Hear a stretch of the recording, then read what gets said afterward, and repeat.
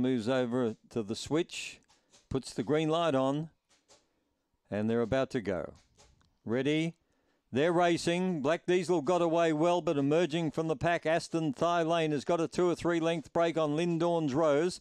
And going further ahead, Maria's Gem is third, and they're followed around the outside by Strathmill Lass. Further back in the field, Really Gary and Black Diesel coming up to the home turn. This is a mile in front. Aston Thigh Lane travelling like a winner, getting a bit tired, but wins by 2.5 lengths to Lindorn's Rose.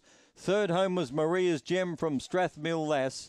Then Black Diesel and Really Gary, and 23.54 is the time. Never headed after a fast start. Gee, the run home was pretty ordinary. 14.77. Taking fairy footsteps up the home straight, but the